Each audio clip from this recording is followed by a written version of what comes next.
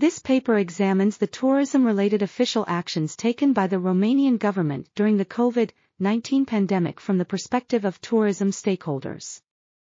It seeks to answer 3 research questions. What policies did tourism stakeholders benefit from during the pandemic? How do tourism stakeholders evaluate the effectiveness and efficiency of the measures implemented by the government? And to what extent do they consider them to be providing long-term benefits? The study uses a survey administered to tourism stakeholders in Romania to collect data.